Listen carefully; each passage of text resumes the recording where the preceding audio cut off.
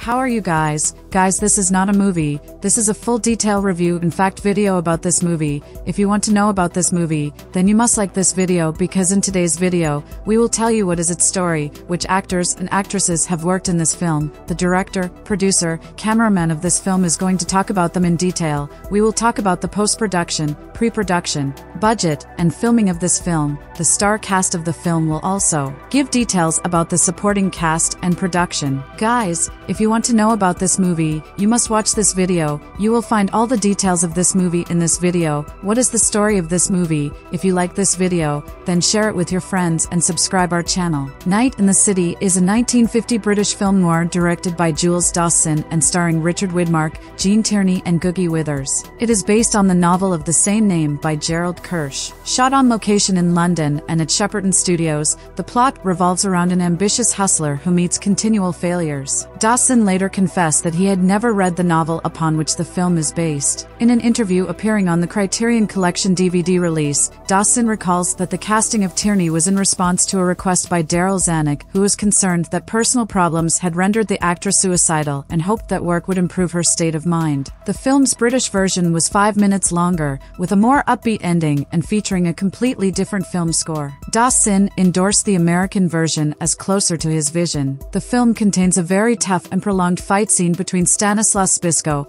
a celebrated professional wrestler in real life, and Mike Mazurki, who before becoming an actor was himself a professional wrestler. Harry Fabian is an ambitious American tout and con man on the make in London. He maintains a fractured relationship with the honest Mary Bristol, and with nightclub owner and businessman Phil Nassaros, and with Nassaros's scheming wife, Helen. While attempting a con at a wrestling match, Fabian witnesses Gregorius, a veteran Greek wrestler, arguing with his son Christo, who has organized the fight, and who effectively controls all wrestling in London. After denouncing Christo's event as tasteless exhibitionism that shames the sport's Greco-Roman traditions, Gregorius leaves with Nicholas, a fellow wrestler. Fabian catches up with the two and befriends them, thinking that he could host wrestling in London without interference from Christo if he could persuade Christo's father to support the enterprise. Fabian approaches Nassaros and Helen with his proposal, then asks for an investment. Nassaros is incredulous, but at his wife's instigation he offers to provide half of the required £400 if Fabian can match it. Desperate, Fabian asks for money from ｃοχεχχljljｃｈច្ច, a panhandler and unofficial head of an informal society of beggars, Googie, a forger, and Anna, a Thameside smuggler,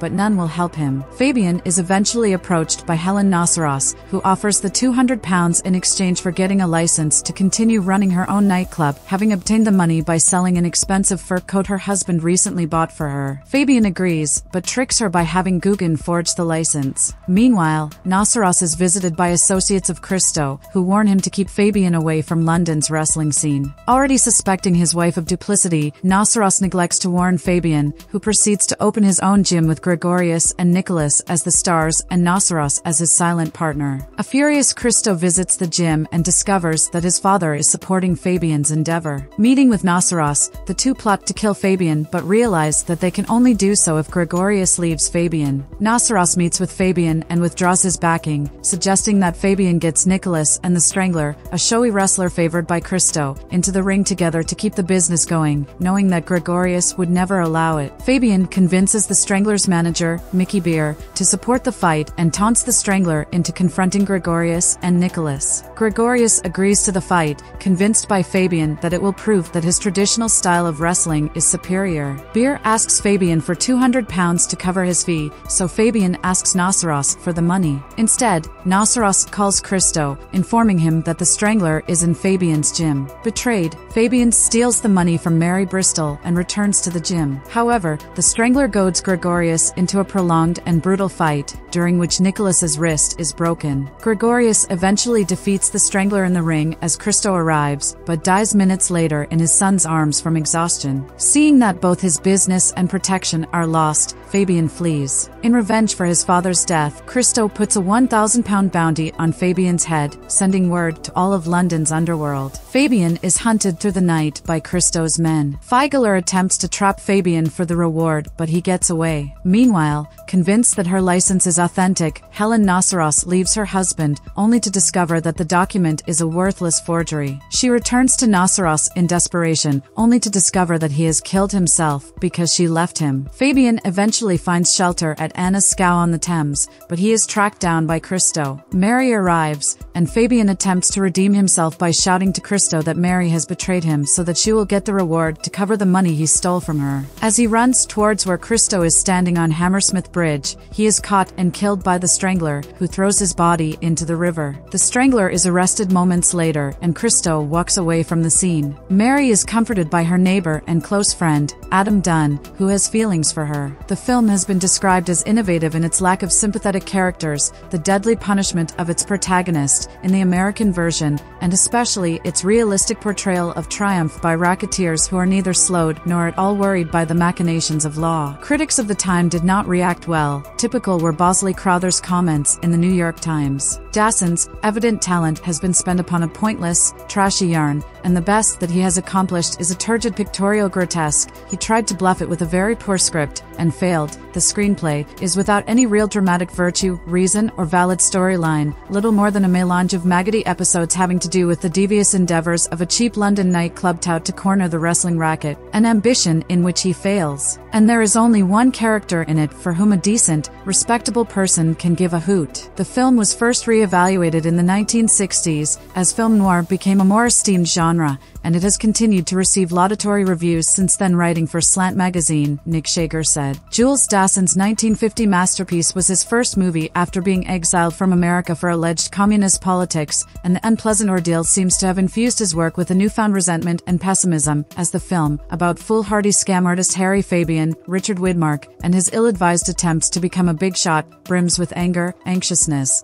and a shocking dose of unadulterated hatred. In The Village Voice, film critic Michael Atkinson wrote, "The movie's a moody piece of Wellesian chiaroscuro, shot by Max Green, Eni Mutz Greenbaum, and an occasionally discomfiting underworld plunge, particularly when the mob-controlled wrestling milieu explodes into a kidney-punching Donnybrook. In Street with No Name, a history of the classic American film noir, film critic Andrew Dickos acclaims it as one of the seminal noirs of the classical period, writing, in a perfect fusion of mood and character, Dassin created a work of emotional power and existential drama that stands as a paradigm of noir pathos and despair." Night and the City opens with narration over shots of London at night. "Night and the city," says an American voice. "The night is tonight, tomorrow night, or any night. The city is London." More specifically, the nocturnal Soho neighborhood known for gangs, its red light district, and rampant crime, a legendarily infected hub within London's West End. Thomas de Quincey wrote of Soho at the beginning of the 19th century in Confessions of an English Opium Eater, whose title is suggestive enough, that Soho was darkness and desolation where a flaneur could wander at night, collapse from hunger, and find reprieve in the bosom of an underage prostitute. Gerald Kirsch's source novel for Night and the City was his third, written in 1938, but not published until 1946 due to World War II. Kirsch described the story's protagonist, Harry Fabian, played with slimy glee by Richard Widmark, as a Soho ponce, what today we would call a pimp. Fabian stands as a classical film noir character, doomed from the outset, and ever pursued by his desire to get ahead, until his scheming catches up with him in the worst ways. Produced by Daryl F. Zanuck at 20th Century Fox and shot in England, the film delivers a Dickensian cityscape through pointedly Hollywood film noir storytelling. The film's opening narration, spoken by its director Jules Dassin, recalls how filmmaker Carol Reed opened his picture The Third Man, 1949, in much the same way. This will not be the last comparison made to Reed's film in this appreciation, as both titles suggest parallel themes of realism and expressionism, and both go about achieving them in similar ways. Dassin and Reed each harnesses the reality of their post-war underworld by shooting on location and exposing horrendous crimes, yet their films have been masterfully crafted with chiaroscuro shadows and off-kilter angles, accentuating the undercurrent of darkness beneath these settings even further. But where The Third Man is playful, even the title of Night and the City is pure, hard poetry, as Andrew Pulver observed in his volume for the British Film Institute. To be sure, Dassin cinematographer Max Green shoots rich street photography recalling that of Ouija. The locations range from flophouses to seamy flats, dive bars to alleyways. The familiar setting of London becomes a strange and unseemly environment. Transforming a generalized setting into a sordid, alternate backdrop was a common theme in film noir,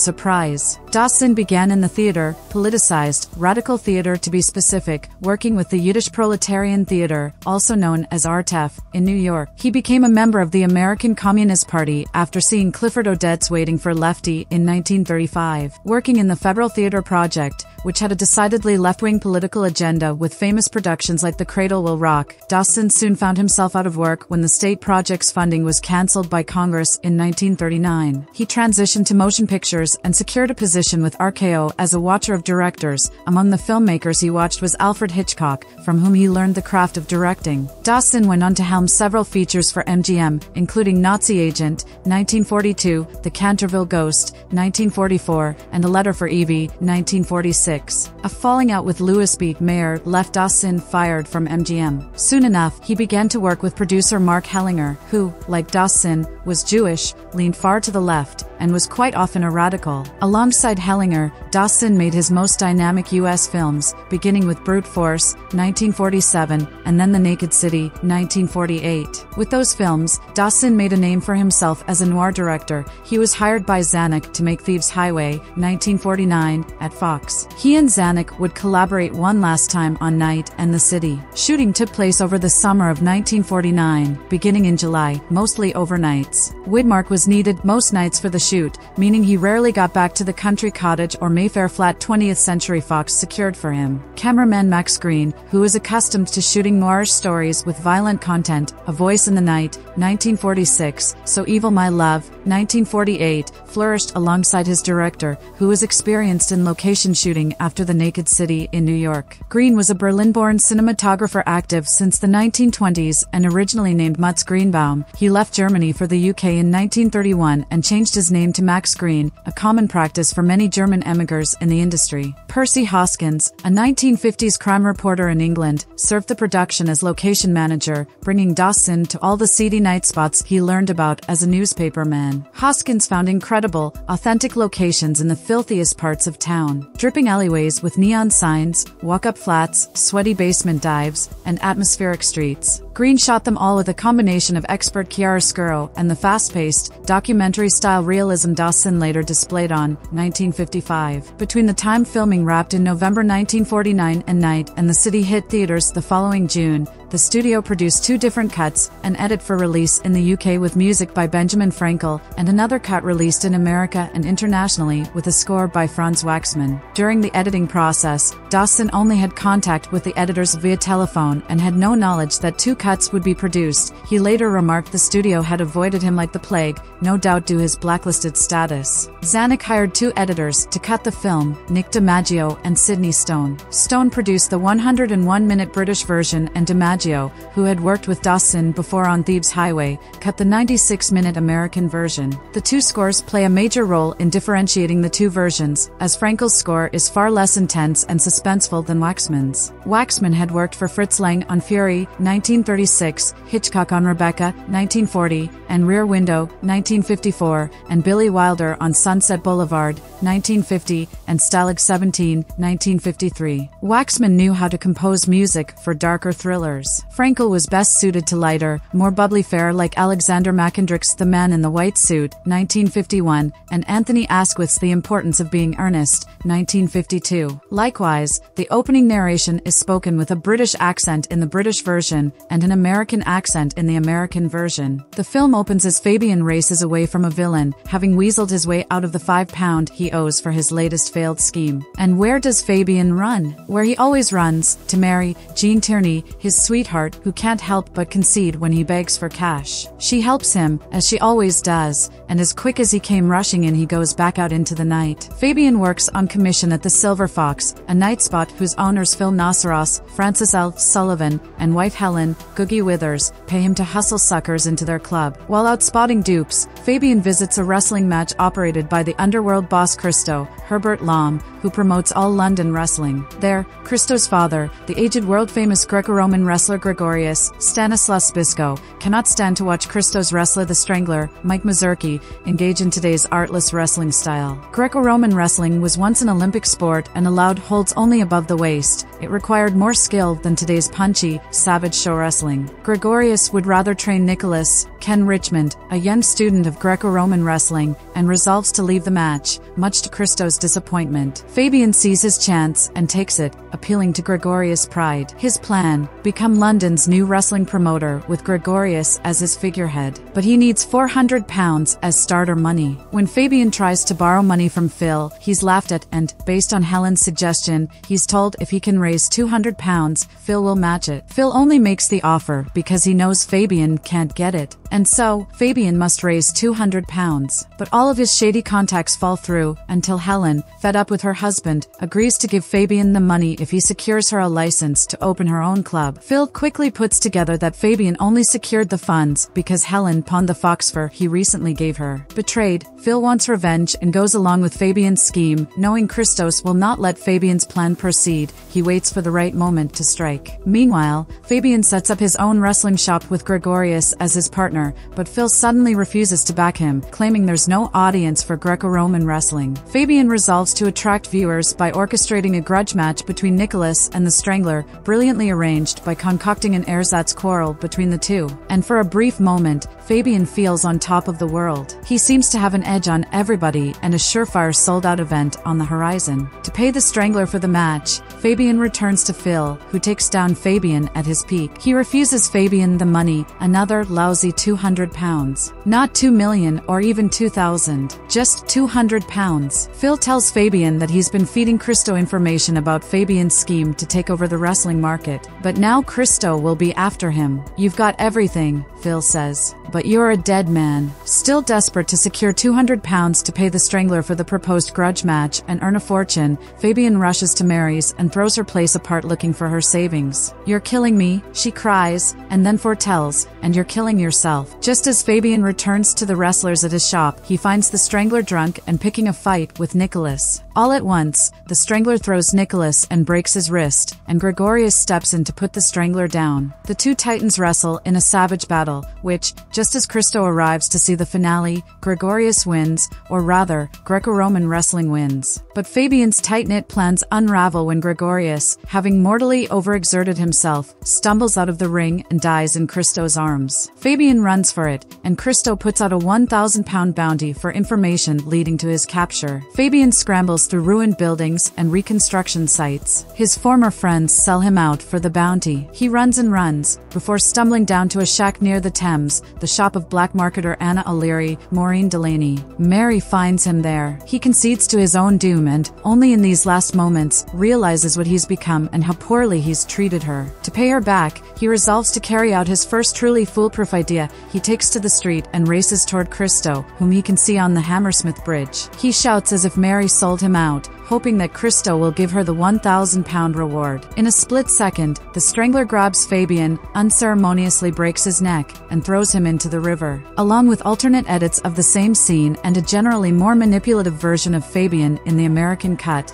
the endings also differ. The British version even suggests a happy ending. After Fabian is killed, there's an additional scene where Adam, Hugh Marlowe, Mary's concerned nice guy neighbor, rushes to comfort Mary. He takes her hand and they walk off together in the distance, the scene implying the two will live happily ever after. This scene doesn't exist in the American version. Once the strangler tosses Fabian's corpse into the Thames, Christo flicks a cigarette toward his body. The end. It's among the bleakest endings ever conceived for a film noir or otherwise in this era. And yet, it aligns perfectly with film noir titles of the period, many of which ended with the amoral hero meeting his demise. Double Indemnity, 1944, saw Fred McMurray's character doomed to either die of a gunshot wound or survive and face the gas chamber. John Garfield also faced execution for his crimes at the end of The Postman Always Rings Twice, 1946. Out of the Past ended with Robert Mitchum's character betrayed, shot, and later found dead in a burning car wreck. In the truest form of film noir, the unscrupulous protagonist meets his demise in the American cut of Night and the City. Not long before his death in 2008, Dassin said he preferred the American edit. Critical reactions were just as divisive as the two edits. Despite Zanuck catering to British audiences with a carefully modulated cut, the British critics were unenthusiastic. Dassin remains a tourist in London, said the critic for the Monthly Film Bulletin. Dilys Powell wrote in the Sunday Times, "It is about as British as Sing Sing and will do the British cinema nothing but harm." Other critics called Night and the City inaccurate geographically, though all exteriors were shot on location. "The real flavor of London is missing," wrote the Star critic. Elsewhere, Kirsch despised the film and deemed it unfaithful, repeatedly complaining that he was paid £10,937 per word for the foreword title. Dassin later admitted that he never read the novel. There was no time. "We had to get the script going, and I was under pressure." When he finally read it, he conceded, "It was a whole other story." Aside from character names and the London underworld setting, the film and novel bear little resemblance to one another. The differences are many and, in some cases, significant. In Kirsch's book, Fabian is a British pimp who often claims to be American. He lives off the earnings of his prostitute girlfriend and blackmails her clients. Generally, he's a much nastier sort of criminal and, at one point, even tries to sell his girlfriend to a sex trafficker. Unlike the film, the book's Fabian doesn't meet a film noir demise. Rather, he's spared a death by wrestler when he's detained by authorities, who are cleaning up the streets in anticipation of the coronation ceremony for the British monarch. In the film, Christo and the entire climax were pure inventions of Joe Isinger. American critics were divided, with the film's greatest admirers citing Dassin's impressive technical display, his use of shadow and frenzied on-location shooting. Then again, the Americans had no idea that for Fabian to sprint from Waterloo to Hammersmith Bridge in a matter of moments was laughable. It's about a 40-minute walk and a 15-minute car ride. No matter, since realism was very much the British priority at the time, whereas style was more important to both American and French audiences. Indeed, the French critics, who had celebrated Dassin's output since The Naked City, received Night and the City as another revelation from the director. François Truffaut, writing in Arts magazine, called it the best of Dassin's films and said it demonstrated true epic inspiration, that is, until most French critics were later drawn to Dassin's French-language masterpiece Rififi, which Truffaut later called the best crime film I have ever seen. The French critics also celebrated Night and the City for characteristics that would later become popular during the French New Wave. Improvisational location camera work and ad-libbed moments from Widmark, such as Fabian drumming his enthusiasm on the Silver Fox's drum set, demonstrated that Dassin could take rather familiar material and, through his auteuristic perspective, reformat the experience into something wholly unique. Widmark had already made his mark in film noir and earned himself an Academy Award nomination playing the maniacal villain in 1947's Kiss of Death. A political liberal much like his director,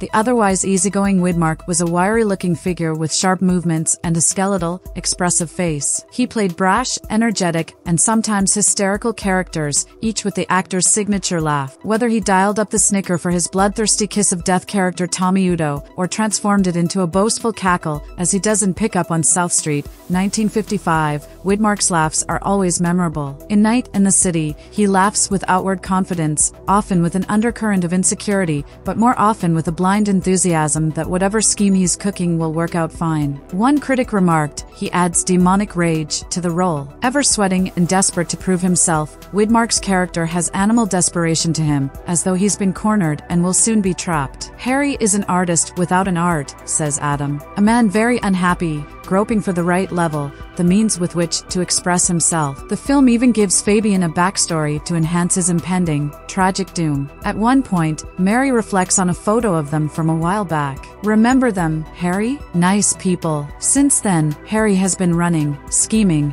trying to get ahead. In some ways, he perpetuates the danger around himself, but there's also a reference to his troubled backstory running from welfare officers, thugs, my father, but Fabian is also a cruel, unfeeling bastard who takes every advantage he can. And yet, when Fabian is on the run, Widmark breaks the character down into a trembling dog as he ponders his death. Opposite Widmark was Jean Tierney, a popular Hollywood figure and established star of Laura, 1944, and The Ghost and Mrs. Muir, 1947. Tierney often played women with an unstable element to them, perhaps because she, too, felt unstable. She had long suffered from manic depression and endured a tumultuous series of treatments at psychiatric facilities beginning in 1954. After shock treatments, the use of which she would later rally against, a suicide attempt, and nearly a decade of personal troubles, Tierney returned to film, if only periodically, whenever she felt the stress was not too much to bear. Dassin also handpicked Polish wrestler Stanisław Zbyszko to play Gregorius the Great, despite Zanek's insistence that Dassin should just find a muscular actor to fill the role. The director vaguely remembered watching a Zbyszko bout from his youth, unaware that Zbyszko had helped shape the worldwide wrestling scene as a Greco-Roman devotee and world champion in 1925. The director asked his sports reporter friend to trace Zbyszko, and the long-retired figurehead was located on a farm in New Jersey. Alongside Zbyszko, lesser-known real-life wrestler Mike Mazurki was hired to play the Strangler. Mazurki, however, had already worked on a few Hollywood films, including The Canterville Ghost with Dassin. Still powerful and even unbearable today is the well-acted wrestling bout between Gregorius and the Strangler. Though Gregorius prefers a more classical style of wrestling, the brawl descends into eye-gouging, callous jabs, and piercing handfuls of flesh among the usual bear hugs and body slams. But Night and the City relies most on Widmark, whose Fabian stands as an assemblage of hustler cues, from trying to lift loose cash out of Mary's purse to constantly sweating, quite literally, about the pressure that's bearing down on him. You can't go on forever, says Mary, always running, always in a sweat. Fabian also always has an angle. In a tragic subplot, he makes that deal with Helen to secure her a license for her own club. Fabian, ever the scoundrel, sells her a forged license. When Helen leaves Phil in a harsh scene, saying he disgusts her and she will never come back to him, she finally lives her dream of opening her own club. But she quickly discovers the license Fabian sold her is a fake. She has no choice but to return to Phil, who has since shot himself out of despair. It's one of the story's turns that renders Fabian impossible to redeem, no matter how hard he tries in the last scene. As a result, historians who associated Fabian to Dassin, because Dassin avoided whack just as Fabian runs from gangsters, rely on a thin tissue to connect their arguments. Perhaps Dassin did feel a certain kinship with his film's anti-heroic protagonist, which, intentionally or not, fueled Night and the City's manic intensity through Widmark's performance. Although, unlike DMYTRYK, the sole member of the Hollywood 10 to give evidence to whack and admit his communist standing, Dassin never returned to the US for punishment. Fabian, however, clearly regrets and laments his crimes when, on the run, he stops for a brief reprieve at Anna O'Leary's ramshackle boathouse. "Oh, Anna, the things I did," he bemoans. Regardless of the initially parallel trajectories of Dassin and Fabian, they seem coincidental, superficial, and most certainly unplanned. The climactic chase and death of Fabian cannot help but remind us of the chase in The Third Man, whereas Orson Welles' Harry Lime race through Vienna sewers to evade capture in a bravado sequence of high-contrast shadows and tilted angles, Fabian is hunted down by Christo's henchmen with similar virtuosity. Green and Dassin unleash an impressive array of visual techniques and tension. tension. Shots of Fabian on the run fuel paranoia as his shadows splash against walls and stretch along streets. We follow his silhouette and the sound of his footsteps, so desperate to escape as Widmark's frantic motions show an uneasy loss of control. Dassin combined these expressive shots with a cinema verite style by setting up multiple cameras, allowing the editors to keep Widmark's movements fluid and unbroken, even if such realism could be argued as incongruous next to the film noir expressionism of night and the city. And yet, it never feels unnatural within the context of the film. Meanwhile, Christo's henchman drives around Piccadilly Circus in shots reminiscent of the pre-robbery sequence from Gun Crazy, 1950, complete with a car-mounted camera watching as Christo's man tells the underworld to keep a lookout for Fabian. Fabian meets his demise at the moment of dawn, which gave Dassin a small window in which to shoot. The director used 6 cameras to capture the scene from each angle, and despite many cuts throughout the scene, the moment was shot in one take. It's a bleak scene, unforgivably violent. Night and the city has that quality throughout, unforgiving, harsh, laden with the anticipation of ugly violence. Years later, when Dassin and Widmark died in the same month in 2008, Gilbert Adair used Night and the city to cover both artists in his obituary for The Independent, writing, "A notoriously uncinegenic city was transformed by warped angles and expressionistic light into a sinister checkerboard of villainy and terror." Dassin transformed London in the same way David Lynch mutated Lumberton into a frightening underworld in Blue Velvet, 1986. Dassin shot the Soho landscape and perverted it into a new cinematic topography. To draw another comparison between The Third Man and Night and the City, both Reed and Dassin filmed in otherwise unconnected locations in Vienna and London, and then edited together the most dynamic of them to create a more visually expressive cityscape. Though British critics faulted Dassin for not cataloguing an accurate geographic map of London, he selected areas of the city that enhanced his film's seediness. His choices would lead to Night and the City being widely praised. The BFI Companion to Crime, The Village Voice, The Guardian, Colin MacArthur's book Underworld USA, Foster Hirsch's The Dark Side of the Screen, Film Noir, and countless other publications have named it Dassin's finest work, even above, and perhaps the ultimate example of film noir. Dassin's status as an artist forced into isolation may have gained him, and Night and the City, sympathy after the film's release, especially among his French admirers and devoted followers of the auteur theory. But no such association matters today. Of course, Dassin's blacklisted status may have leaked into the film in unconscious ways.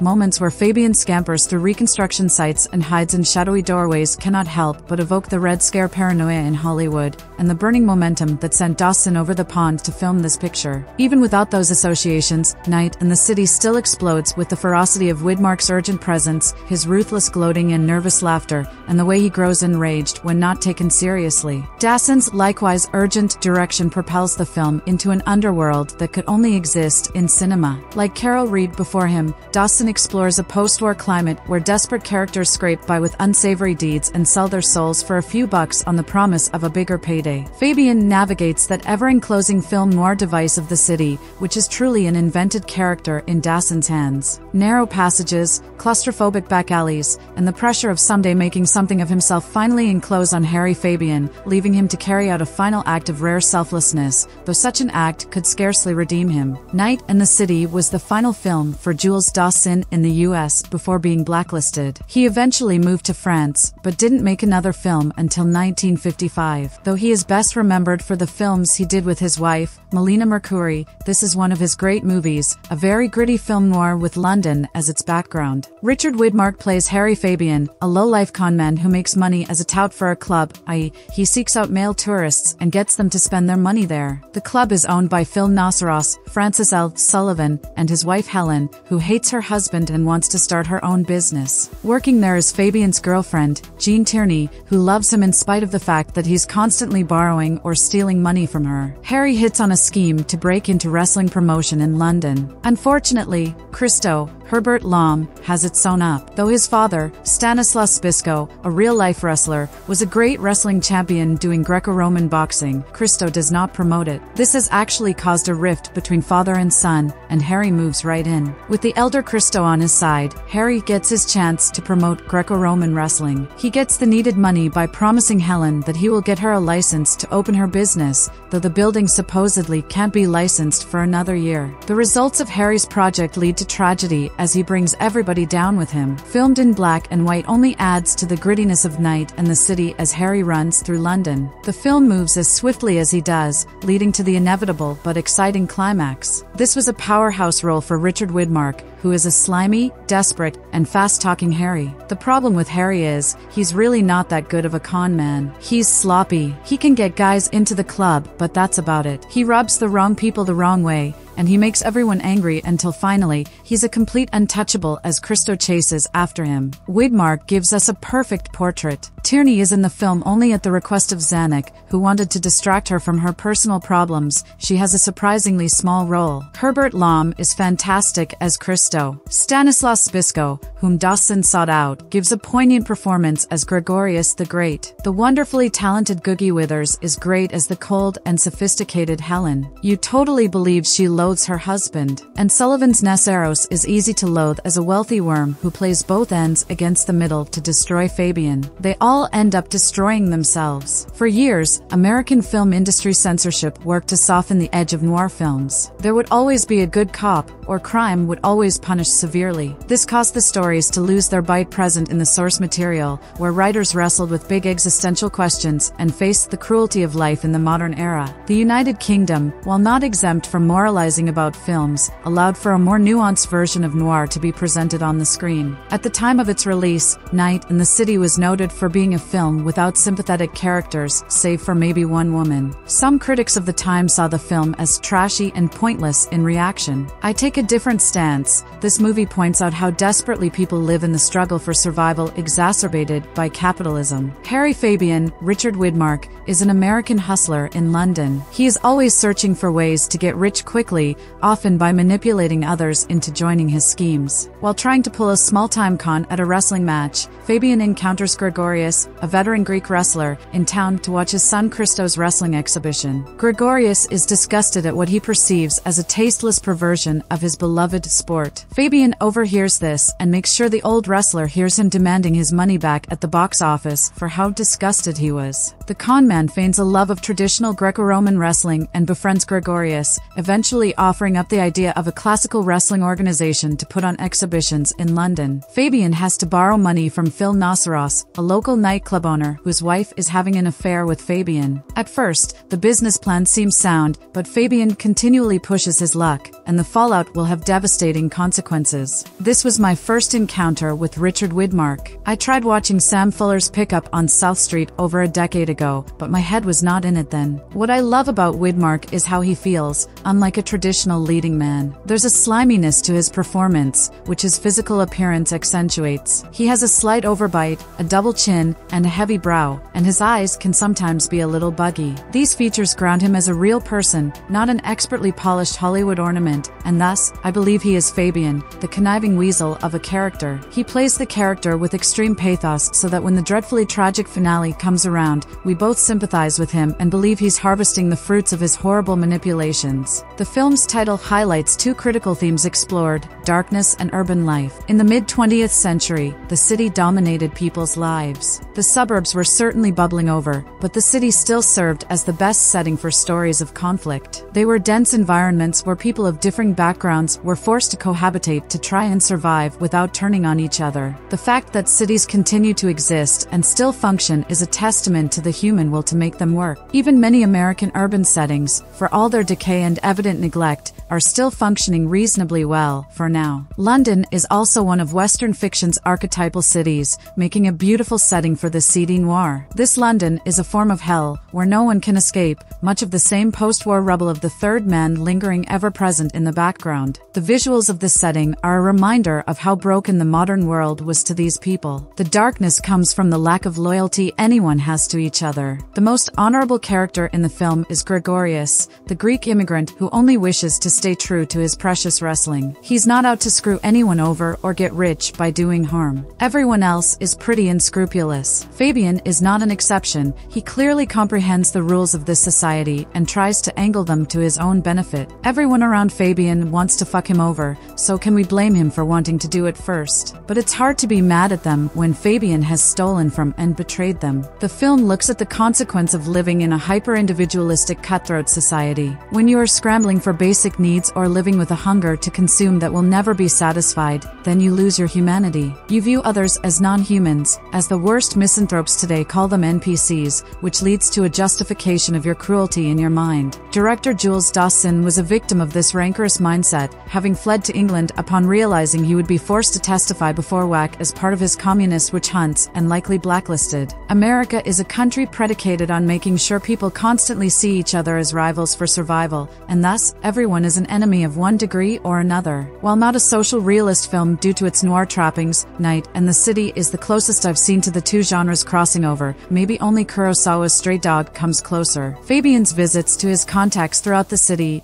all of whom are struggling to make ends meet, is a tableau of people on the edge of society, not part of the rebuilding of British society in the wake of the war. This is not the London you will see as a tourist. No recognizable landmarks, except maybe the London Bridge, are present. This is the London of the fringe, where people live out the last years of their frantic, dangerous lives. By the end, Fabian is cowering in alleyways, begging acquaintances to hide him, only to find that most of them are willing to give him up for a few bills. Night and the City exemplifies the core elements that draw people to noir, a portrait of a world mired in structurally imposed misery. The people who make morally good choices seem to get screwed over as much as those who make bad ones. And it is all executed so beautifully. It's fitting we meet Harry Fabian on the run from some unseen pursuer, and whether someone is there or not hardly matters, because that's just Harry. The life he leads means he's always in a jam with someone and always looking for the next big scheme to get him out of the doghouse. One might say he knows the dives of London like the back of his hand. He frequents them often trying to drum up business. Because Harry is Widmark, certainly at his most charismatic, an artist without an art and a constant idea man floundering in hot water every minute of the day. Like all such figures, he aspires to be something more than what he is. We've seen it many times before. For no conceivable rational reason except love, Mary, Tierney, a nightclub singer, has remained faithfully by his side, despite all his flaky tendencies. The mad chemist cooking upstairs also proves to be a pretty nice guy who cares deeply about Mary's well-being, especially since it seems that she is so easily tossed around by Harry. He doesn't seem to care for her well. Night in the City is a 1950 British film noir directed by Jules Dassin and starring Richard Widmark, Tierney and Googie Withers. It is based on the novel of the same name by Gerald Kirsch. Shot on location in London and at Shepperton Studios, the plot revolves around an ambitious hustler who meets continual failures. Dassin later confessed that he had never read the novel upon which the film is based. In an interview appearing on the Criterion Collection DVD release, Dassin recalls that the casting of Tierney was in response to a request by Daryl Zanuck, who was concerned that personal problems had rendered the actress suicidal and hoped that work would improve her state of mind. The film's British version was 5 minutes longer, with a more upbeat ending and featuring a completely different film score. Dassin endorsed the American version as closer to his vision. The film contains a very tough and prolonged fight scene between Stanislas Spisko, a celebrated professional wrestler in real life, and Mike Mazurki, who before becoming an actor was himself a professional wrestler. Harry Fabian is an ambitious American tout and con man on the make in London. He maintains a fractured relationship with the honest Mary Bristol, and with nightclub owner and businessman Phil Nassaros, and with Nassaros' scheming wife, Helen. While attempting a con at a wrestling match, Fabian witnesses Gregorius, a veteran Greek wrestler, arguing with his son Christo, who has organized the fight, and who effectively controls all wrestling in London. After denouncing Christo's event as tasteless exhibitionism that shames the sport's Greco-Roman traditions, Gregorius leaves with Nicholas, a fellow wrestler. Fabian catches up with the two and befriends them,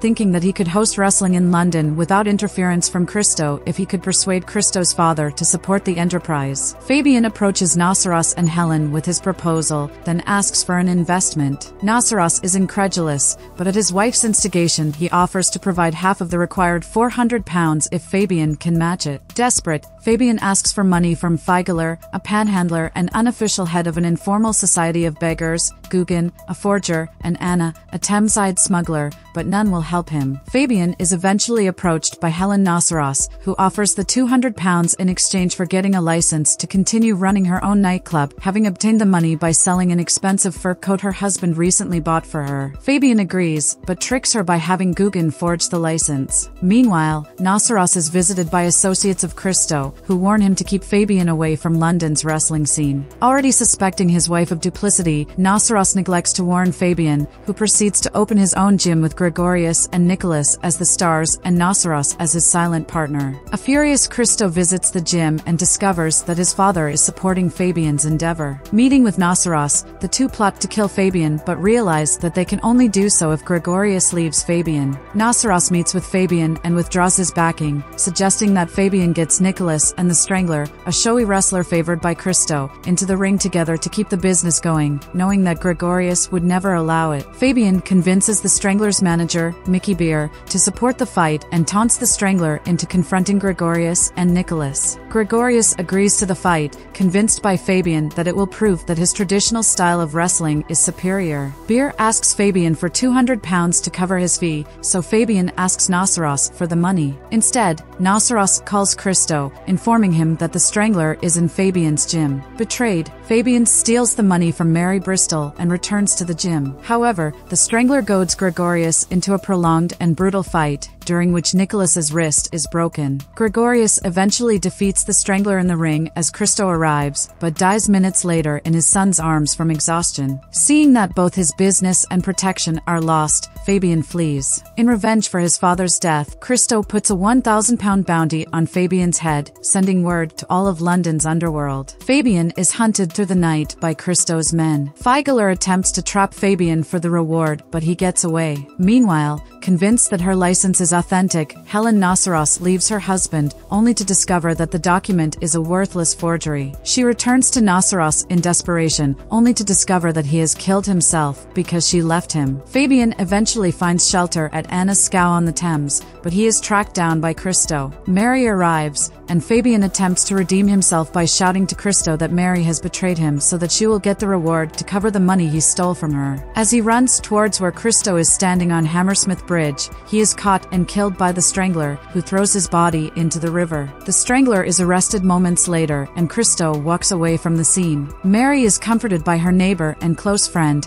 Adam Dunn, who has feelings for her. The film has been described as innovative in its lack of sympathetic characters, the deadly punishment of its protagonist in the American version, and especially its realistic portrayal of triumph by racketeers who are neither slowed nor at all worried by the machinations of law. Critics of the time did not react well. Typical were Bosley Crowther's comments in the New York Times. Dassin's evident talent has been spent upon a pointless, trashy yarn, and the best that he has accomplished is a turgid pictorial grotesque. He tried to bluff it with a very poor script, and failed. The screenplay is without any real dramatic virtue, reason, or valid storyline, little more than a melange of maggoty episodes having to do with the devious endeavors of a cheap London nightclub tout to corner the wrestling racket, an ambition in which he fails. And there is only one character in it for whom a decent, respectable person can give a hoot. The film was first re-evaluated in the 1960s, as film noir became a more esteemed genre, and it has continued to receive laudatory reviews since then. Writing for Slant magazine, Nick Shager said, Jules Dassin's 1950 masterpiece was his first movie after being exiled from America for alleged communist politics, and the unpleasant ordeal seems to have infused his work with a newfound resentment and pessimism, as the film, about foolhardy scam artist Harry Fabian, Richard Widmark, and his ill-advised attempts to become a big shot, brims with anger, anxiousness,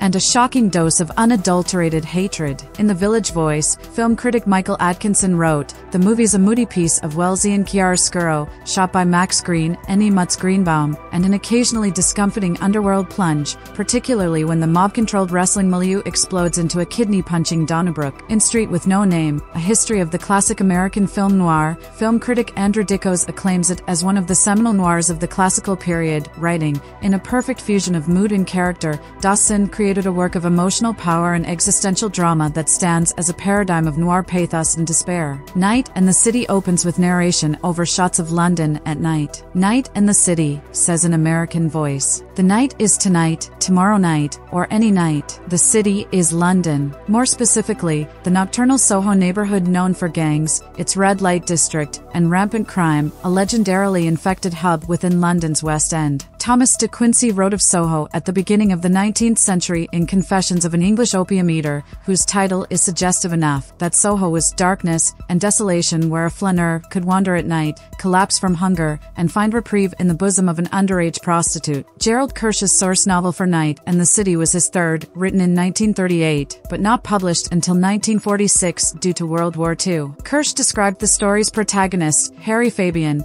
played with slimy glee by Richard Widmark, as a Soho ponce, what today we would call a pimp. Fabian stands as a classical film noir character, doomed from the outset, and ever pursued by his desire to get ahead, until his scheming catches up with him in the worst ways. Produced by Darryl F. Zanuck at 20th Century Fox and shot in England, the film delivers a Dickensian cityscape through pointedly Hollywood film noir storytelling. The film's opening narration, spoken by its director Jules Dassin, recalls how filmmaker Carol Reed opened his picture The Third Man, 1949, in much the same way. This will not be the last comparison made to Reed's film in this appreciation, as both titles suggest parallel themes of realism and expressionism, and both go about achieving them in similar ways. Dassin and Reed each harnesses the reality of their post-war underworld by shooting on location and exposing horrendous crimes, yet their films have been masterfully crafted with chiaroscuro shadows and off-kilter angles, accentuating the undercurrent of darkness beneath these settings even further. But where The Third Man is playful, even the title of Night and the City is pure, hard poetry,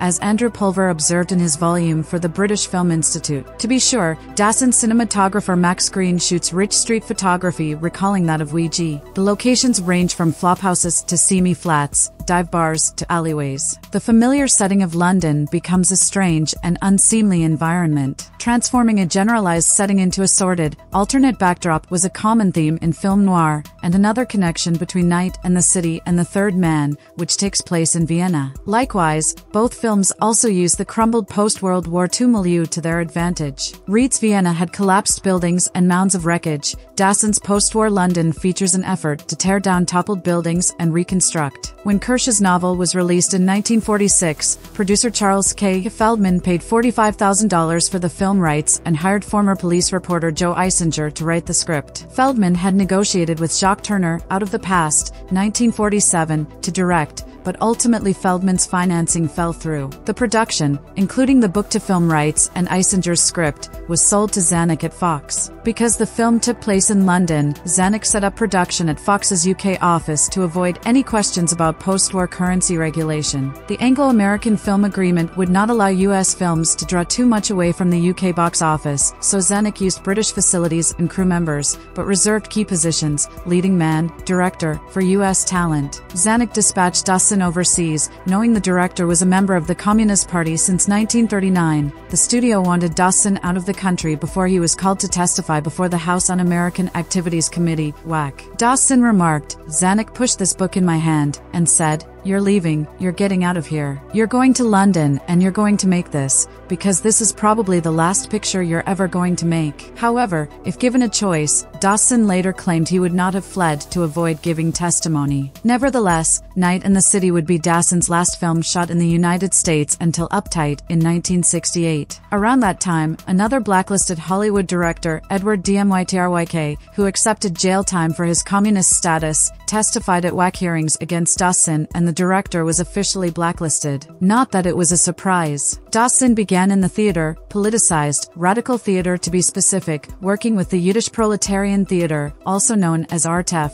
in New York. He became a member of the American Communist Party after seeing Clifford Odets Waiting for Lefty in 1935. Working in the Federal Theater Project, which had a decidedly left-wing political agenda with famous productions like The Cradle Will Rock, Dassin soon found himself out of work when the state project's funding was cancelled by Congress in 1939. He transitioned to motion pictures and secured a position with RKO as a watcher of directors. Among the filmmakers he watched was Alfred Hitchcock, from whom he learned the craft of directing. Dassin went on to helm several features for MGM, including Nazi Agent, 1942, The Canterville Ghost, 1944, and A Letter for Evie, 1946. A falling out with Louis B. Mayer left Dassin fired from MGM. Soon enough, he began to work with producer Mark Hellinger, who, like Dassin, was Jewish, leaned far to the left, and was quite often a radical. Alongside ｃομμmen트, Dassin made his most dynamic U.S. films, beginning with Brute Force, 1947, and then The Naked City, 1948. With those films, Dassin made a name for himself as a noir director.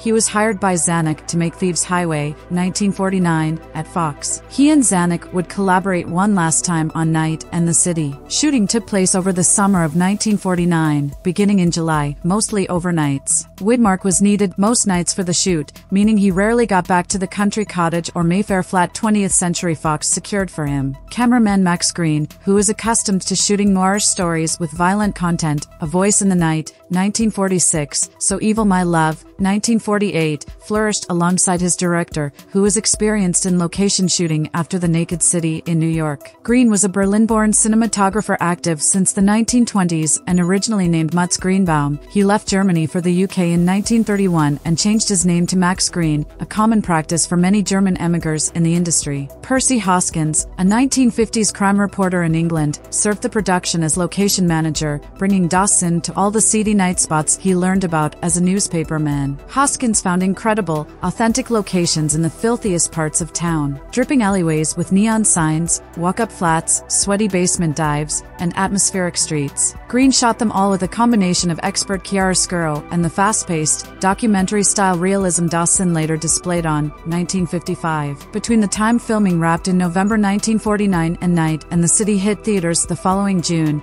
the studio produced 2 different cuts, an edit for release in the UK with music by Benjamin Frankel, and another cut released in America and internationally with a score by Franz Waxman. During the editing process, Dassin only had contact with the editors via telephone and had no knowledge that 2 cuts would be produced. He later remarked the studio had avoided him like the plague, no doubt due his blacklisted status. Zanuck hired 2 editors to cut the film, Nick DiMaggio and Sidney Stone. Stone produced the 101-minute British version and DiMaggio, who had worked with Dassin before on Thieves Highway, cut the 96-minute American version. The 2 scores play a major role in differentiating the 2 versions, as Frankel's score is far less intense and suspenseful than Waxman's. Waxman had worked for Fritz Lang on Fury, 1936, Hitchcock on Rebecca, 1940, and Rear Window, 1954, and Billy Wilder on Sunset Boulevard, 1950, and Stalag 17, 1953. Waxman knew how to compose music for darker thrillers. Frankel was best suited to lighter, more bubbly fare like Alexander McKendrick's The Man in the White Suit, 1951, and Anthony Asquith's The Importance of Being Earnest, 1952. Likewise, the opening narration is spoken with a British accent in the British version and an American accent in the American version. The film opens as Fabian races away from a villain, having weaseled his way out of the £5 he owes for his latest failed scheme. And where does Fabian run? Where he always runs, to marry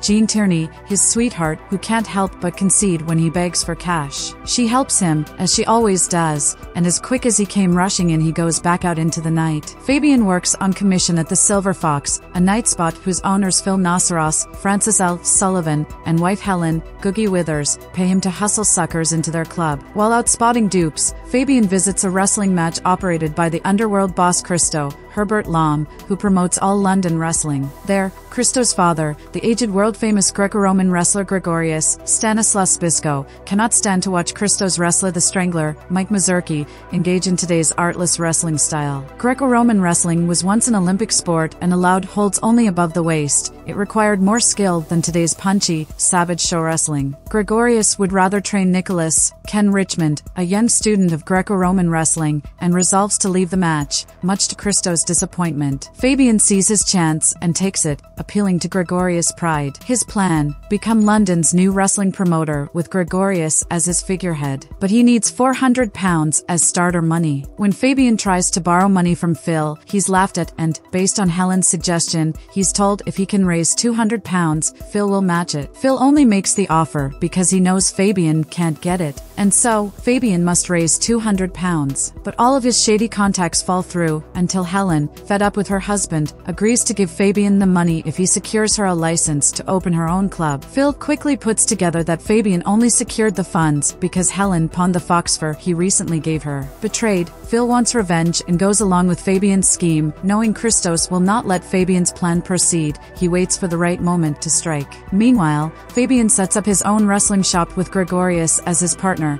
but Phil suddenly refuses to back him, claiming there's no audience for Greco-Roman wrestling. Fabian resolves to attract viewers by orchestrating a grudge match between Nicholas and the Strangler, brilliantly arranged by concocting an ersatz quarrel between the two. And for a brief moment, Fabian feels on top of the world. He seems to have an edge on everybody and a surefire sold-out event on the horizon. To pay the Strangler for the match, Fabian returns to Phil, who takes down Fabian at his peak. He refuses Fabian the money, another lousy £200. Not 2 million or even 2,000, just £200. Phil tells Fabian that he's been feeding Christo information about Fabian's scheme to take over the wrestling market. But now Christo will be after him. You've got everything, Phil says, but you're a dead man. Still desperate to secure £200 to pay the Strangler for the proposed grudge match and earn a fortune, Fabian rushes to Mary's and throws her place apart looking for her savings. "You're killing me," she cries, and then foretells, "and you're killing yourself." Just as Fabian returns to the wrestlers at his shop, he finds the Strangler drunk and picking a fight with Nicholas. All at once, the Strangler throws Nicholas and breaks his wrist, and Gregorius steps in to put the Strangler down. The two titans wrestle in a savage battle, which, just as Christo arrives to see the finale, Gregorius wins, or rather, Greco-Roman wrestling wins. But Fabian's tight-knit plans unravel when Gregorius, having mortally overexerted himself, stumbles out of the ring and dies in Christo's arms. Fabian runs for it, and Christo puts out a £1,000 bounty for information leading to his capture. Fabian scrambles through ruined buildings and reconstruction sites. His former friends sell him out for the bounty. He runs and runs, before stumbling down to a shack near the Thames, the shop of black marketer Anna O'Leary, Maureen Delaney. Mary finds him there. He concedes to his own doom and, only in these last moments, realizes what he's become and how poorly he's treated her. To pay her back, he resolves to carry out his first truly foolproof idea.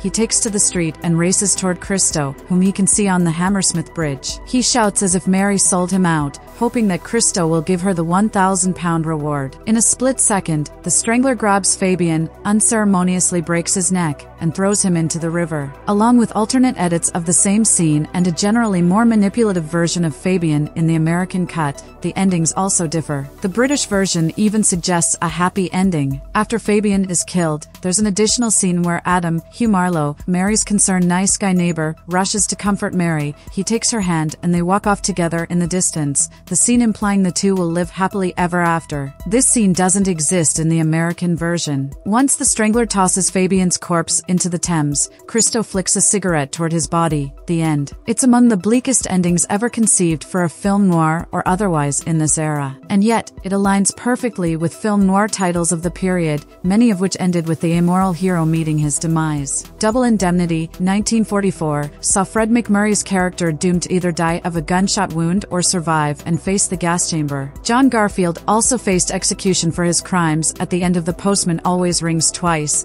1946. Out of the Past ended with Robert Mitchum's character betrayed, shot, and later found dead in a burning car wreck. In the truest form of film noir, the unscrupulous protagonist meets his demise in the American cut of Night and the City. Not long before his death in 2008, Dassin said he preferred the American edit. Critical reactions were just as divisive as the two edits. Despite Zanuck catering to British audiences with a carefully modulated cut, the British critics were unenthusiastic. Dassin remains a tourist in London, said the critic for the Monthly Film Bulletin. Dilys Powell wrote in the Sunday Times, "It is about as British as Sing Sing and will do the British cinema nothing but harm." Other critics called Night and the City inaccurate geographically, though all exteriors were shot on location. "The real flavour of London is missing," wrote the Star critic. Elsewhere, Kirsch despised the film and deemed it unfaithful, repeatedly complaining that he was paid £10,937 per word for the foreword title. Dassin later admitted that he never read the novel.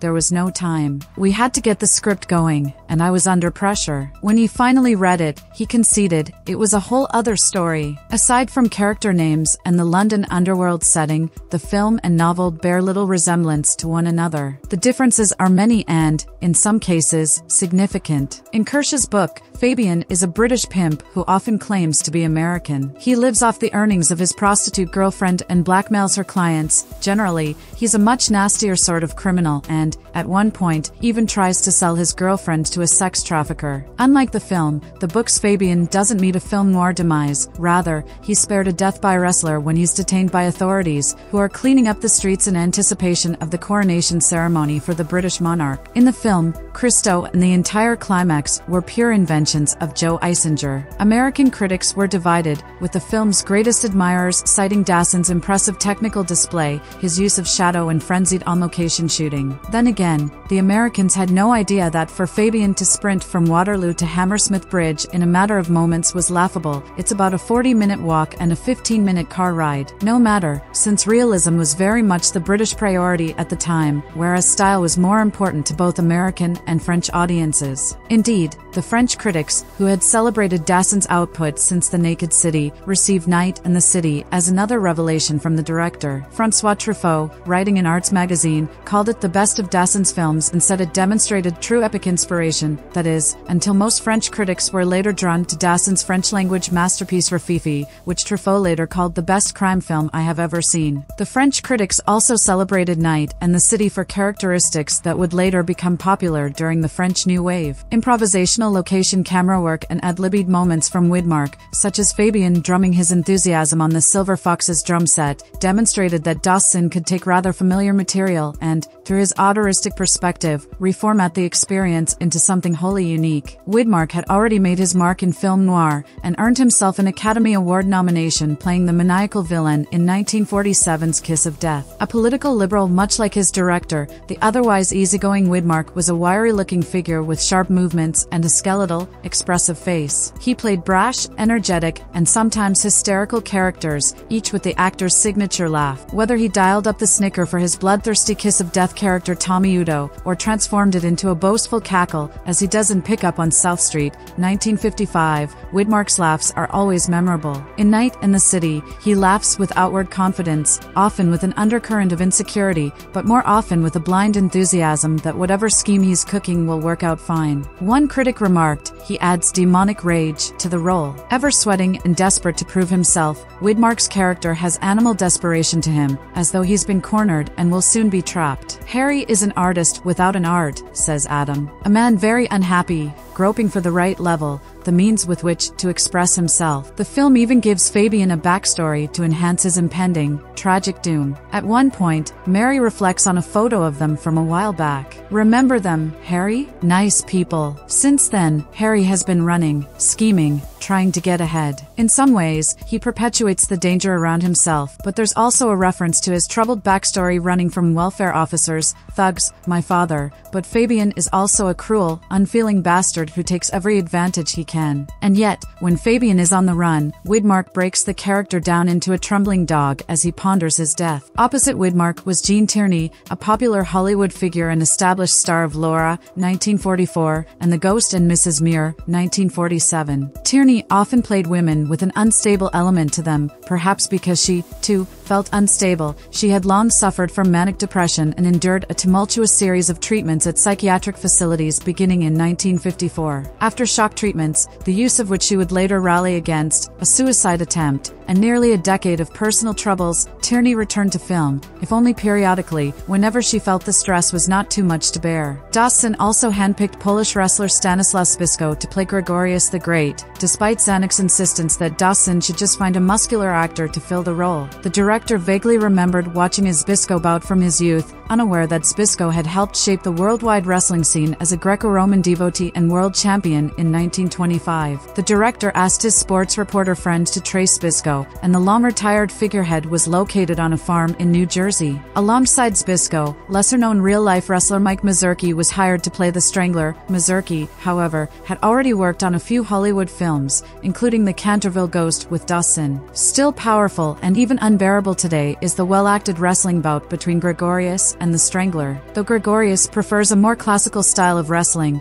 the brawl descends into eye-gouging, callous jabs, and piercing handfuls of flesh among the usual bear hugs and body slams. But Night and the City relies most on Widmark, whose Fabian stands as an assemblage of hustler cues, from trying to lift loose cash out of Mary's purse to constantly sweating, quite literally, about the pressure that's bearing down on him. "You can't go on forever," says Mary, always running, always in a sweat. Fabian also always has an angle. In a tragic subplot, he makes that deal with Helen to secure her a license for her own club. Fabian, ever the scoundrel, sells her a forged license. When Helen leaves Phil in a harsh scene, saying he disgusts her and she will never come back to him, she finally lives her dream of opening her own club. But she quickly discovers the license Fabian sold her is a fake. She has no choice but to return to Phil, who has since shot himself out of despair. It's one of the story's turns that renders Fabian impossible to redeem, no matter how hard he tries in the last scene. As a result, historians who associated Fabian to Dassin, because Dassin avoided whack just as Fabian runs from gangsters, rely on a thin tissue to connect their arguments. Perhaps Dassin did feel a certain kinship with his film's anti-heroic protagonist, which,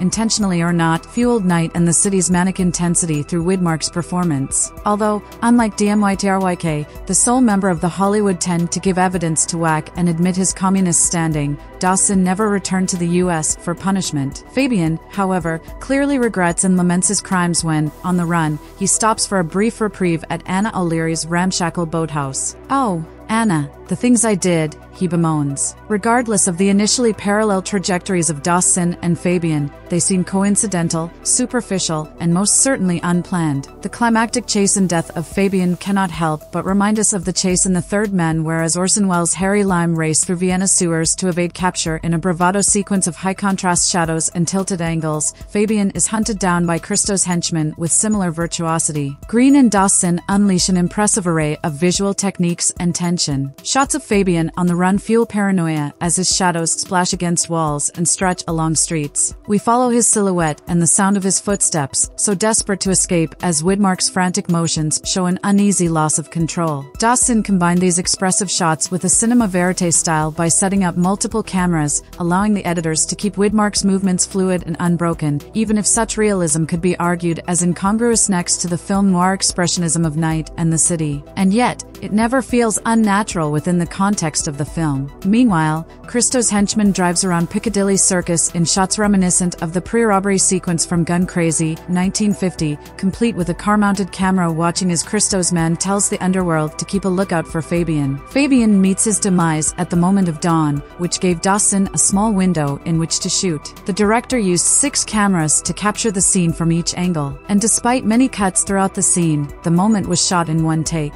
It's a bleak scene, unforgivably violent. Night and the City has that quality throughout, unforgiving, harsh, laden with the anticipation of ugly violence. Years later, when Dassin and Widmark died in the same month in 2008, Gilbert Adair used Night and the City to cover both artists in his obituary for The Independent, writing, "A notoriously uncinegenic city was transformed by warped angles and expressionistic light into a sinister checkerboard of villainy and terror." Dassin transformed London in the same way David Lynch mutated Lumberton into a frightening underworld in Blue Velvet, 1986. Dassin shot the Soho landscape and perverted it into a new cinematic topography. To draw another comparison between The Third Man and Night and the City, both Reed and Dassin filmed in otherwise unconnected locations in Vienna and London, and then edited together the most dynamic of them to create a more visually expressive cityscape. Though British critics faulted Dassin for not cataloguing an accurate geographic map of London, he selected areas of the city that enhanced his film's seediness. His choices would lead to Night and the City being widely praised. The BFI Companion to Crime, The Village Voice, The Guardian, Colin MacArthur's book Underworld USA, Foster Hirsch's The Dark Side of the Screen, Film Noir,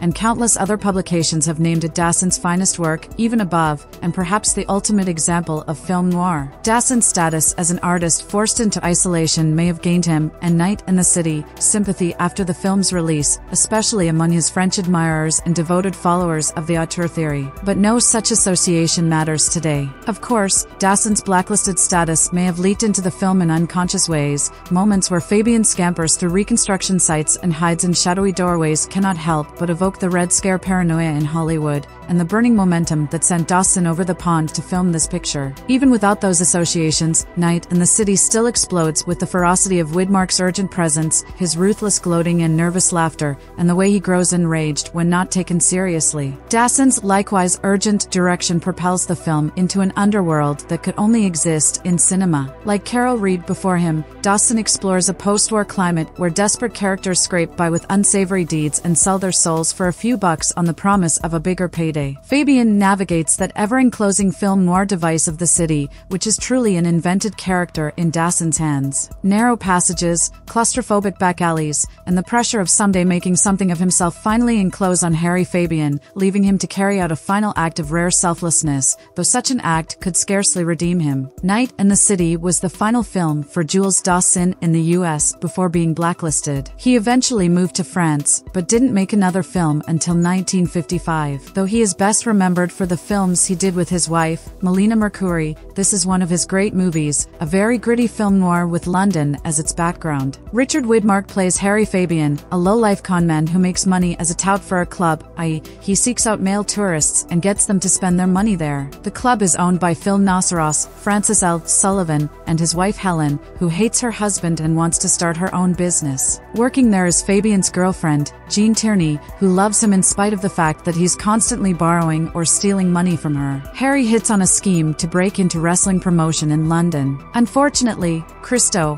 Herbert Lom, has it sewn up. Though his father, Stanislas Spisco, a real-life wrestler, was a great wrestling champion doing Greco-Roman boxing, Christo does not promote it. This has actually caused a rift between father and son, and Harry moves right in. With the elder Christo on his side, Harry gets his chance to promote Greco-Roman wrestling. He gets the needed money by promising Helen that he will get her a license to open her business, though the building supposedly can't be licensed for another year. The results of Harry's project lead to tragedy as he brings everybody down with him. Filmed in black and white only adds to the grittiness of Night in the City as Harry runs through London. The film moves as swiftly as he does, leading to the inevitable but exciting climax. This was a powerhouse role for Richard Widmark, who is a slimy, desperate, and fast-talking Harry. The problem with Harry is, he's really not that good of a con man. He's sloppy. He can get guys into the club, but that's about it. He rubs the wrong people the wrong way, and he makes everyone angry until finally, he's a complete untouchable as Christo chases after him. Widmark gives us a perfect portrait. Tierney is in the film only at the request of Zanuck, who wanted to distract her from her personal problems. She has a surprisingly small role. Herbert Lom is fantastic as Christo. Stanislas Spisco,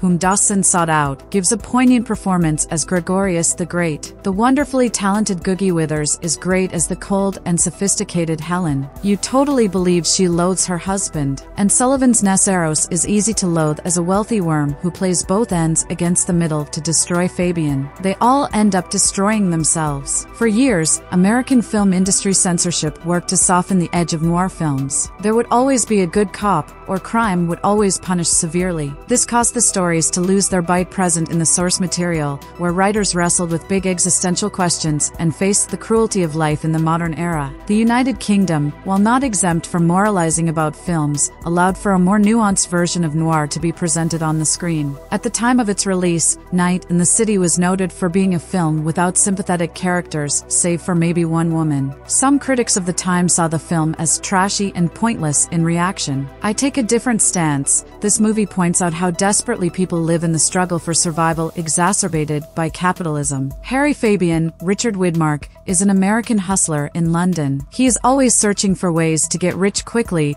often by manipulating others into joining his schemes. While trying to pull a small-time con at a wrestling match, Fabian encounters Gregorius, a veteran Greek wrestler, in town to watch his son Christo's wrestling exhibition. Gregorius is disgusted at what he perceives as a tasteless perversion of his beloved sport. Fabian overhears this and makes sure the old wrestler hears him demanding his money back at the box office for how disgusted he was. The con man feigns a love of traditional Greco-Roman wrestling and befriends Gregorius, eventually offering up the idea of a classical wrestling organization to put on exhibitions in London. Fabian has to borrow money from Phil Noceros, a local nightclub owner whose wife is having an affair with Fabian. At first, the business plan seems sound, but Fabian continually pushes his luck, and the fallout will have devastating consequences. This was my first encounter with Richard Widmark. I tried watching Sam Fuller's Pickup on South Street over a decade ago, but my head was not in it then. What I love about Widmark is how he feels, unlike a traditional leading man. There's a sliminess to his performance, which his physical appearance accentuates. He has a slight overbite, a double chin, and a heavy brow, and his eyes can sometimes be a little buggy. These features ground him as a real person, not an expertly polished Hollywood ornament,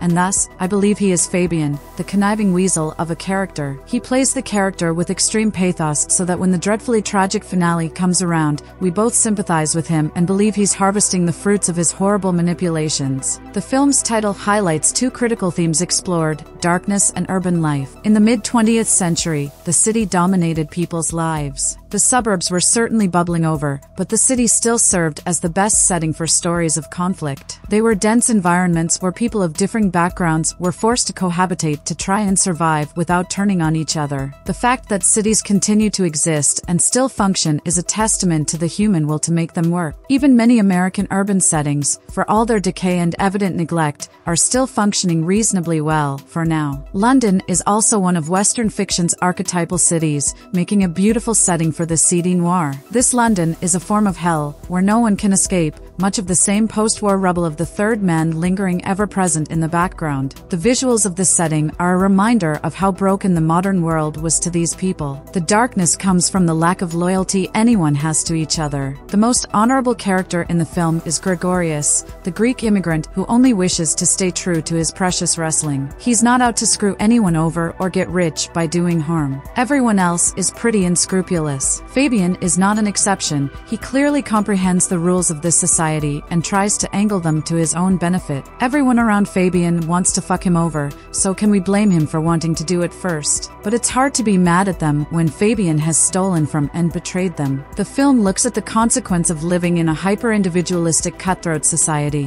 When you are scrambling for basic needs or living with a hunger to consume that will never be satisfied, then you lose your humanity. You view others as non-humans, as the worst misanthropes today call them NPCs, which leads to a justification of your cruelty in your mind. Director Jules Dassin was a victim of this rancorous mindset, having fled to England upon realizing he would be forced to testify before WAC as part of his communist witch hunts and likely blacklisted. America is a country predicated on making sure people constantly see each other as rivals for survival, and thus, everyone is an enemy of one degree or another. While not a social realist film due to its noir trappings, Night and the City is the closest I've seen to the two genres crossing over. Maybe only Kurosawa's Stray Dog comes closer. Fabian's visits to his contacts throughout the city, all of whom are struggling to make ends meet, is a tableau of people on the edge of society, not part of the rebuilding of British society in the wake of the war. This is not the London you will see as a tourist. No recognizable landmarks, except maybe the London Bridge, are present. This is the London of the fringe, where people live out the last years of their frantic, dangerous lives. By the end, Fabian is cowering in alleyways, begging acquaintances to hide him, only to find that most of them are willing to give him up for a few bills. Night and the City exemplifies the core elements that draw people to noir, a portrait of a world mired in structurally imposed misery. The people who make morally good choices seem to get screwed over as much as those who make bad ones. And it is all executed so beautifully. It's fitting we meet Harry Fabian on the run from some unseen pursuer, and whether someone is there or not hardly matters, because that's just Harry. The life he leads means he's always in a jam with someone and always looking for the next big scheme to get him out of the doghouse. One might say he knows the dives of London like the back of his hand. He frequents them often trying to drum up business. Because Harry is Widmark certainly at his most charismatic, an artist without an art and a constant idea man floundering in hot water every minute of the day. Like all such figures, he aspires to be something more than what he is. We've seen it many times before. For no conceivable rational reason except love, Mary, Jean Tierney, a nightclub singer, has remained faithfully by his side, despite all his flaky tendencies. The mad chemist cooking upstairs also proves to be a pretty nice guy who cares deeply about Mary's well-being, especially since it seems that she is so easily tossed around by Harry. He doesn't seem to care for her well. Night in the City is a 1950 British film noir directed by Jules Dassin and starring Richard Widmark, Tierney and Googie Withers. It is based on the novel of the same name by Gerald Kirsch. Shot on location in London and at Shepperton Studios, the plot revolves around an ambitious hustler who meets continual failures. Dassin later confessed that he had never read the novel upon which the film is based. In an interview appearing on the Criterion Collection DVD release, Dassin recalls that the casting of Tierney was in response to a request by Daryl Zanuck, who was concerned that personal problems had rendered the actress suicidal and hoped that work would improve her state of mind. The film's British version was 5 minutes longer, with a more upbeat ending and featuring a completely different film score. Dassin endorsed the American version as closer to his vision. The film contains a very tough and prolonged fight scene between Stanislaus Spisko, a celebrated professional wrestler in real life, and Mike Mazurki, who before becoming an actor was himself a professional wrestler. Harry Fabian is an ambitious American tout and con man on the make in London. He maintains a fractured relationship with the honest Mary Bristol, and with nightclub owner and businessman Phil Nosseros, and with Nosseros's scheming wife, Helen. While attempting a con at a wrestling match, Fabian witnesses Gregorius, a veteran Greek wrestler,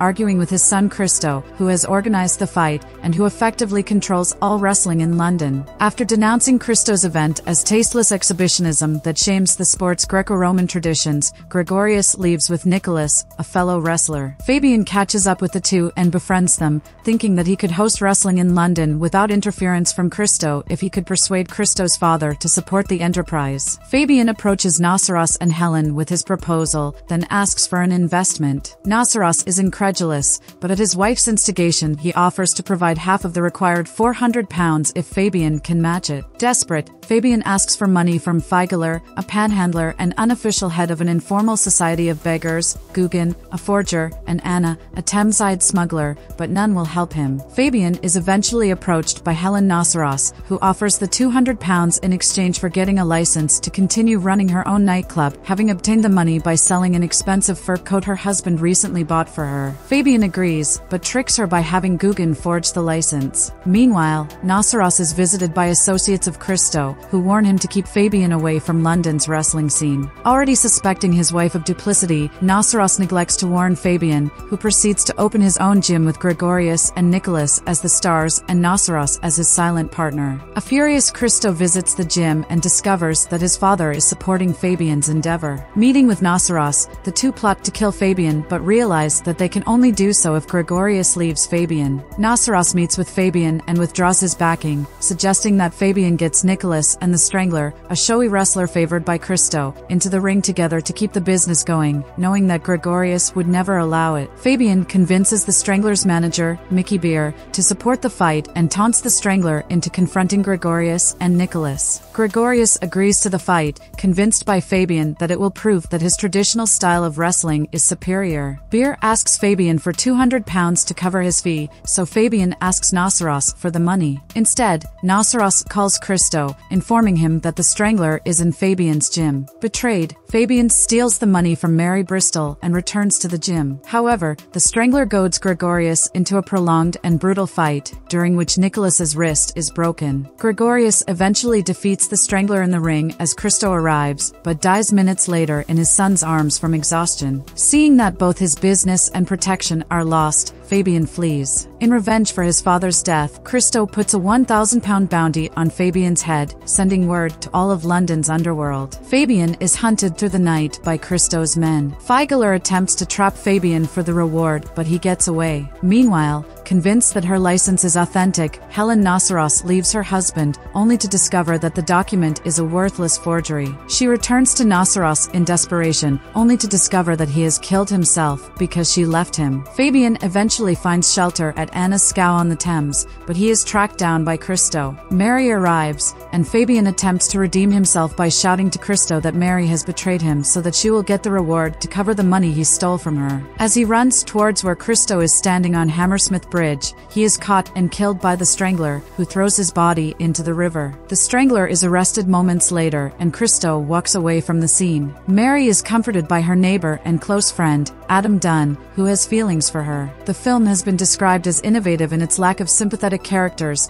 the deadly punishment of its protagonist, in the American version, and especially its realistic portrayal of triumph by racketeers who are neither slowed nor at all worried by the machinations of law. Critics of the time did not react well. Typical were Bosley Crowther's comments in the New York Times. Dassin's evident talent has been spent upon a pointless, trashy yarn, and the best that he has accomplished is a turgid pictorial grotesque. He tried to bluff it with a very poor script, and failed. The screenplay is without any real dramatic virtue, reason, or valid storyline, little more than a melange of maggoty episodes having to do with the devious endeavors of a cheap London nightclub tout to corner the wrestling racket, an ambition in which he fails. And there is only one character in it for whom a decent, respectable person can give a hoot. The film was first re-evaluated in the 1960s, as film noir became a more esteemed genre, and it has continued to receive laudatory reviews since then. Writing for Slant magazine, Nick Schager said, Jules Dassin's 1950 masterpiece was his first movie after being exiled from America for alleged communist politics, and the unpleasant ordeal seems to have infused his work with a newfound resentment and pessimism, as the film, about foolhardy scam artist Harry Fabian, Richard Widmark, and his ill-advised attempts to become a big shot, brims with anger, anxiousness,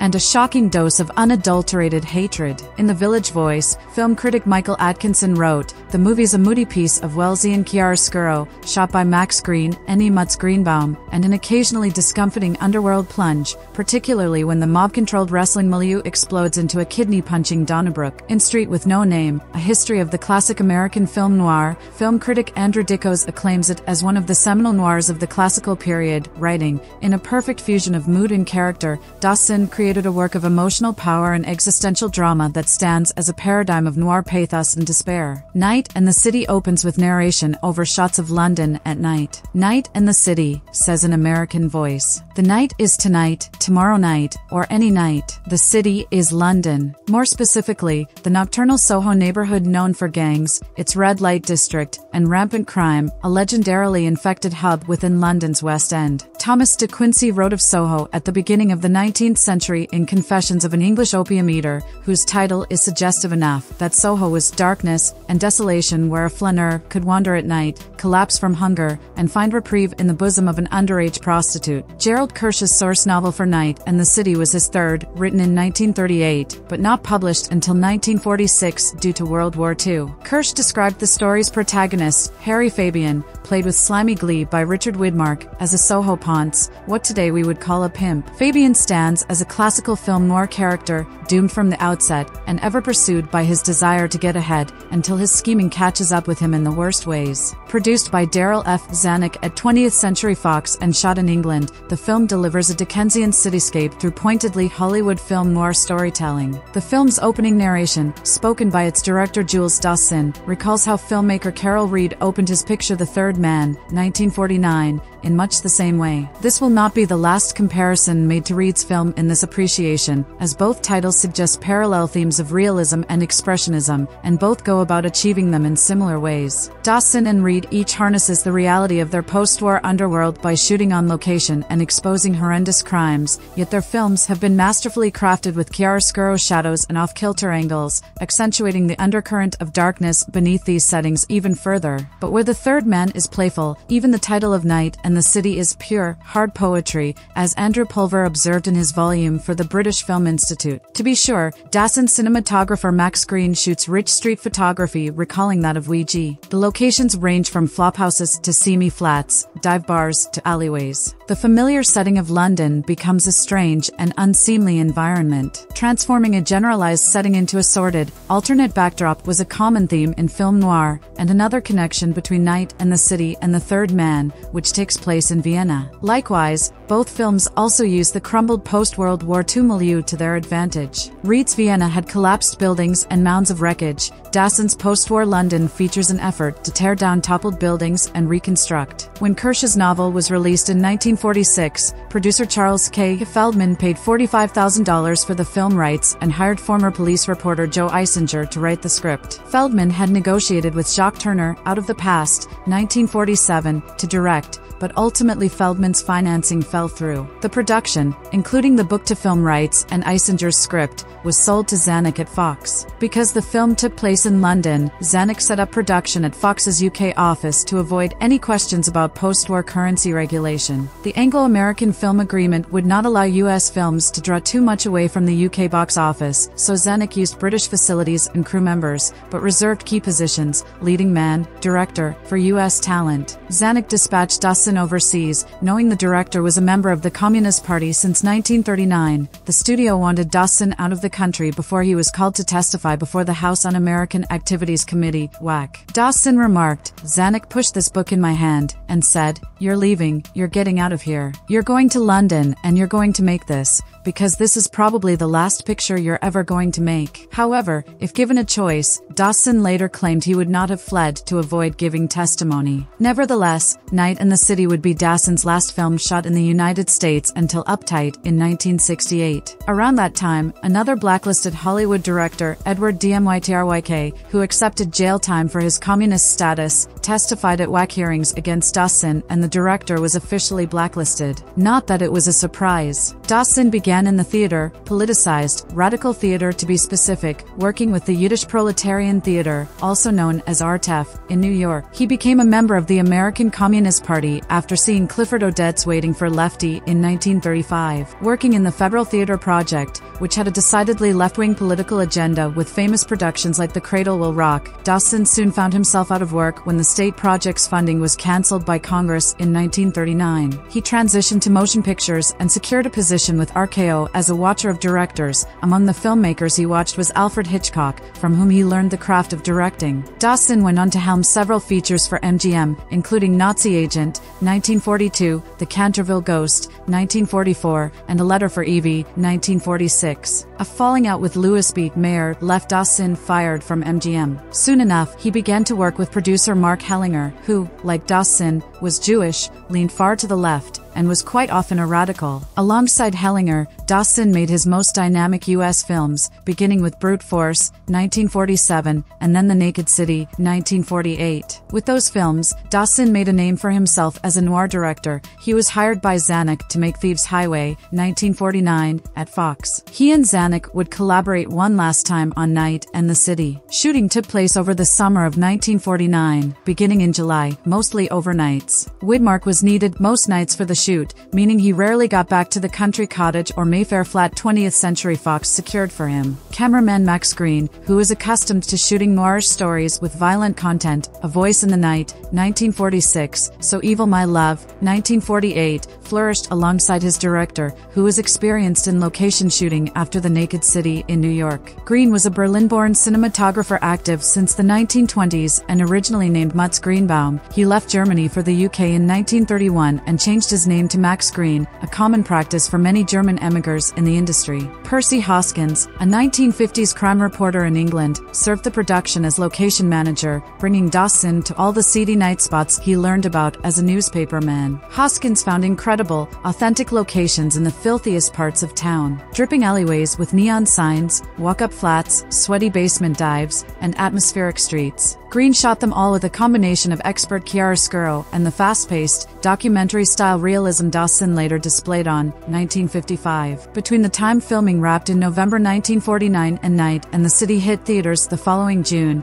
the studio produced two different cuts, an edit for release in the UK with music by Benjamin Frankel, and another cut released in America and internationally with a score by Franz Waxman. During the editing process, Dassin only had contact with the editors via telephone and had no knowledge that two cuts would be produced. He later remarked the studio had avoided him like the plague, no doubt due his blacklisted status. Zanuck hired two editors to cut the film, Nick DiMaggio and Sidney Stone. Stone produced the 101-minute British version and DiMaggio, who had worked with Dassin before on Thieves Highway, cut the 96-minute American version. The two scores play a major role in differentiating the two versions, as Frankel's score is far less intense and suspenseful than Waxman's. Waxman had worked for Fritz Lang on Fury, 1936, Hitchcock on Rebecca, 1940, and Rear Window, 1954, and Billy Wilder on Sunset Boulevard, 1950, and Stalag 17, 1953. Waxman knew how to compose music for darker thrillers. actress. Frankel was best suited to lighter, more bubbly fare like Alexander Mackendrick's The Man in the White Suit, 1951, and Anthony Asquith's The Importance of Being Earnest, 1952. Likewise, the opening narration is spoken with a British accent in the British version and an American accent in the American version. The film opens as Fabian races away from a villain, having weaseled his way out of the £5 he owes for his latest failed scheme. And where does Fabian run? Where he always runs, to marry Jean Tierney, his sweetheart, who